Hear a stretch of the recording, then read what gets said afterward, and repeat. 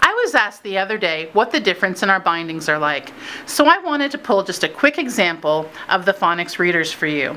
Here is Toad Makes a Road in library binding, which is $14.99, and Underpants for Ants in paperback, which is $6.99.